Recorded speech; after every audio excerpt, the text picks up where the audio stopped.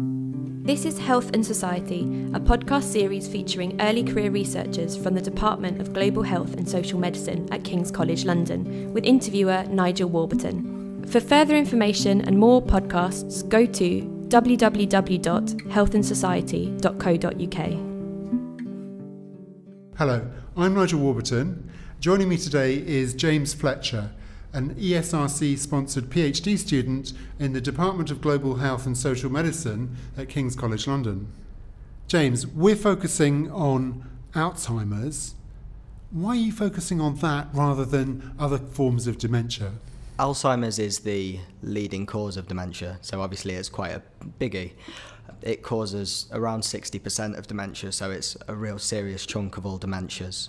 I focus on Alzheimer's because it's a good inroads into explaining why factors other than biology and pathology are important in terms of looking at dementia in general, because the biomedical model of Alzheimer's and the medical understanding of the causes of Alzheimer's disease are currently fairly inadequate.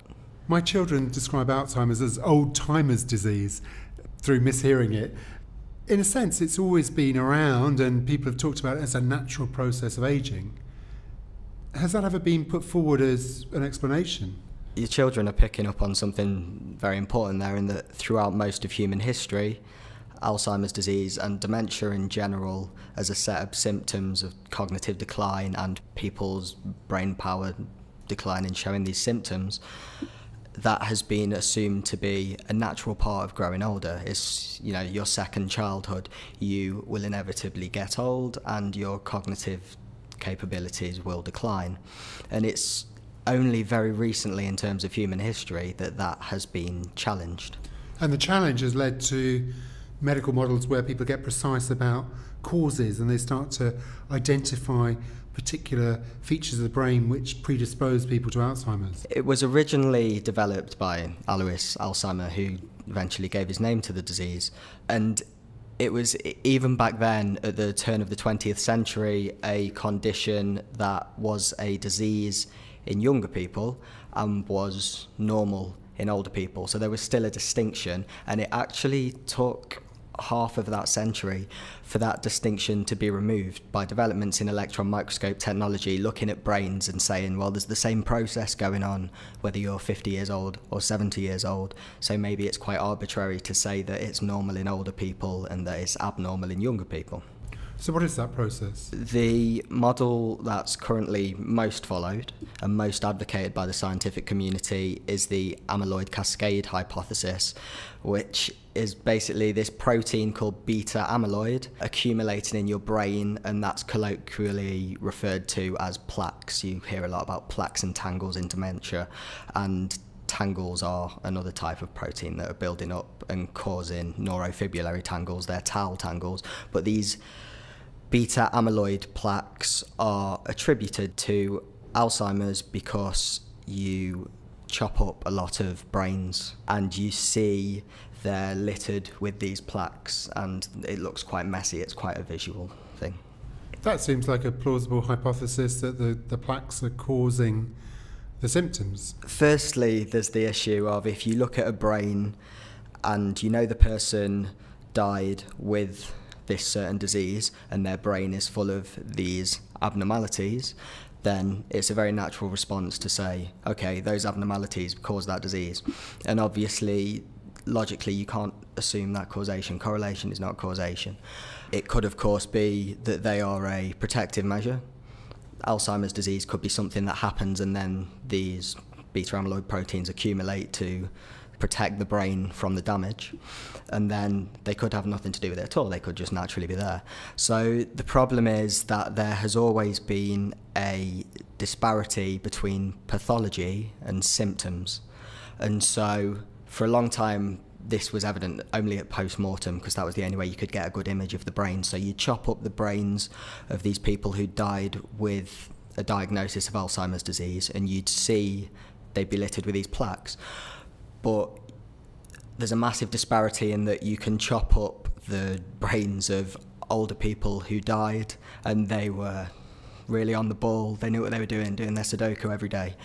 And they're also littered with these plaques. And this can be a 30% disparity. So we're not talking about rare cases, we're talking about a very significant percentage. Well, there could be an alternative explanation that some people have the capacity, through the plasticity of the brain, to engineer around the problems, as it were, and other people don't. So that it could still be that the plaques are the causes of dementia. It's just that some people have a kind of prophylactic against that. And certainly this has been suggested many times by the medical community, and that rests on the assumption that if you have an 80-year-old whose brain is displaying a lot of beta amyloid plaques, then they do have some sort of capacity to deal with that and maintain the outward show of being very cognitively able. But if they were to survive until, say, 120, then inevitably this disease process is going on and it will eventually lead to symptoms. So in a sense that might be begging the question, because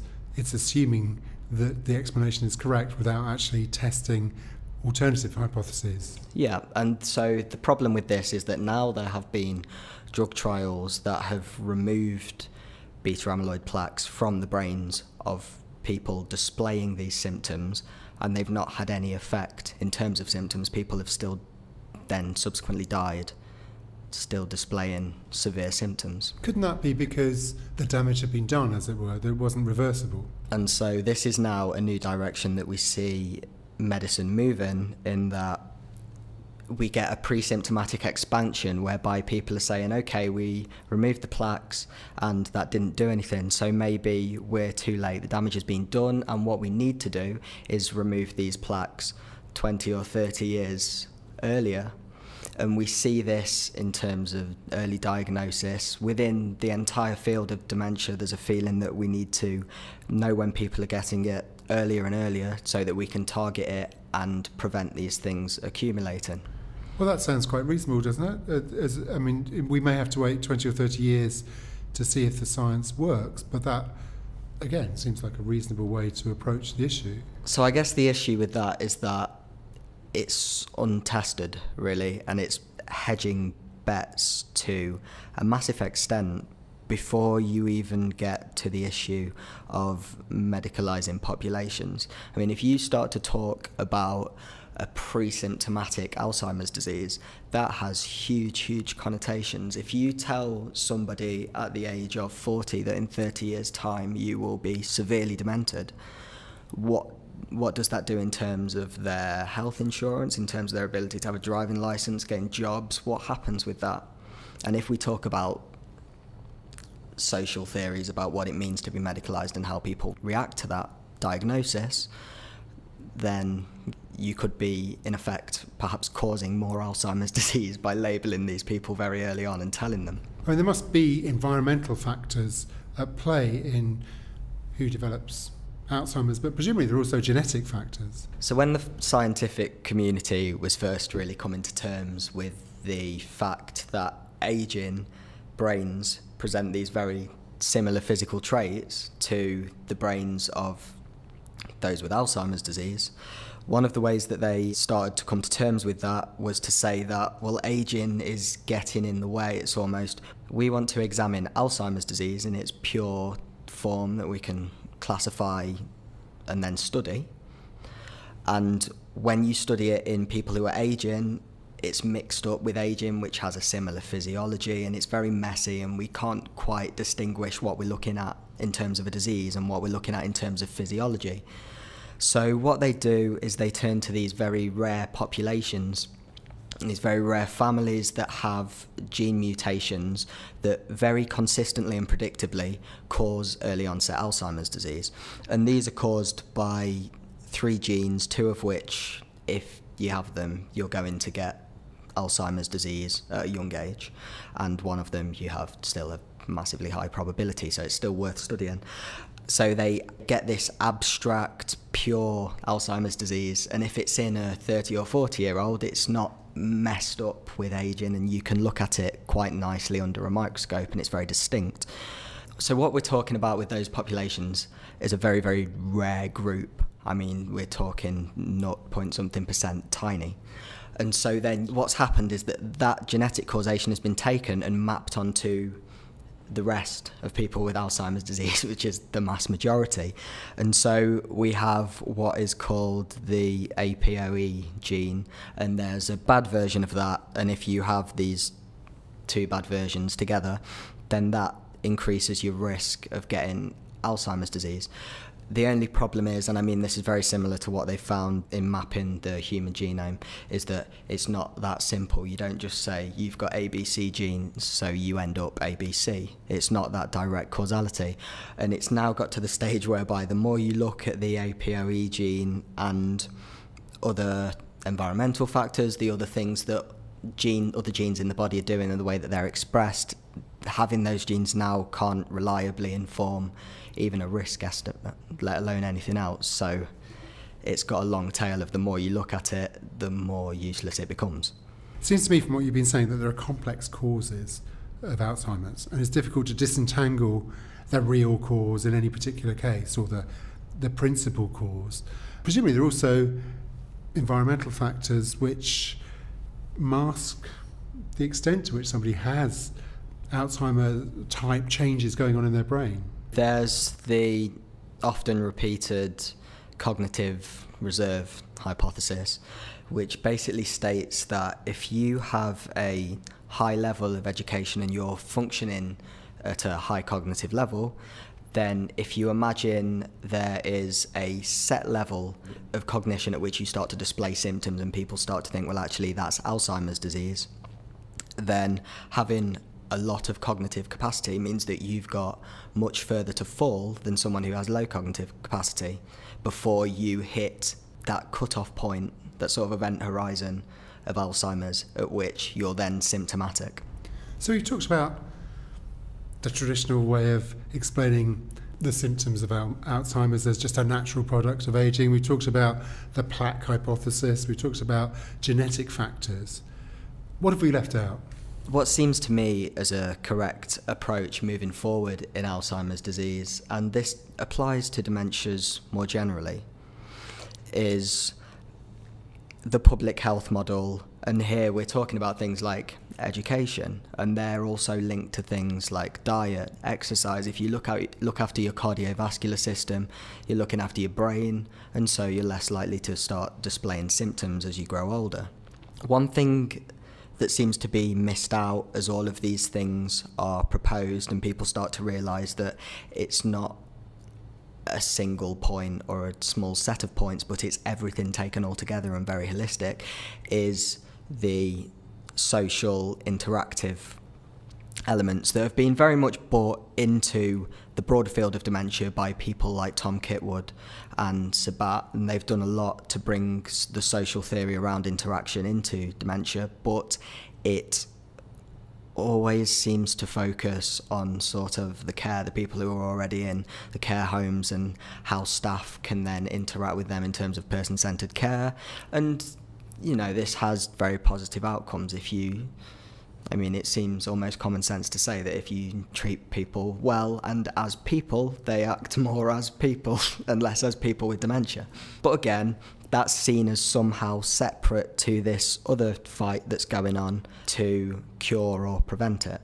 And so what my research will be looking at is using these forms of social interaction, very much informed by social theory, as perhaps something that can start much earlier on, perhaps the ways in which people are interacting with older people in general. Because if you look at the portrayal of older people and the portrayal of dementia and things like the media, then you can see a lot of parallels in the alarmism and the negative imagery. You know, they're going to collapse the economy, burden, all of these sorts of things come out.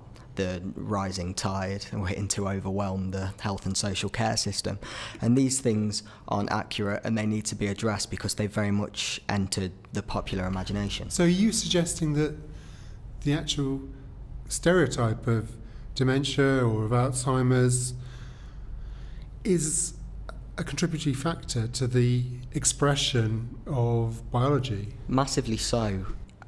And it's interesting the sense in which certain writers have picked up on the way that research needs to reiterate these negative stereotypes to gain funding.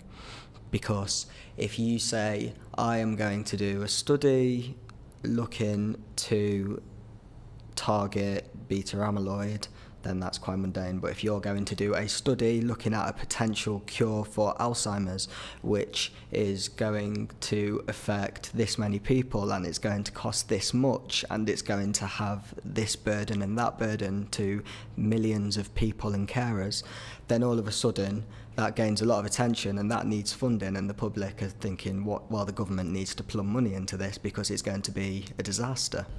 So you suggesting that there's a kind of rhetoric of grant applications which affects the explanations that people will give for Alzheimer's? Yeah, and it's interesting in that when I first came to the subject, I assumed, and I think it's quite a common assumption, that it's media sensationalism, and that they're the ones that are propelling this, what we call apocalyptic demography, that the sort of grey hoods are coming to destroy society.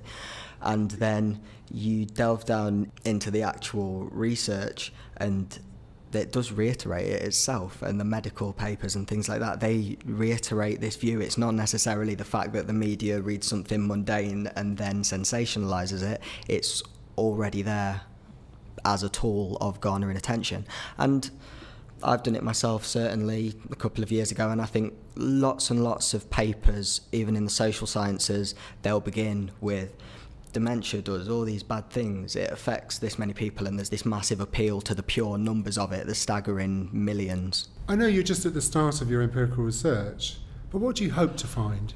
I very much view Alzheimer's disease and dementia more broadly as something that's going to be overcome by a combination of many tiny steps, and there will be massive medical contributions to that, and there will be psychological contributions, social contributions, education, public health, all of these things matter.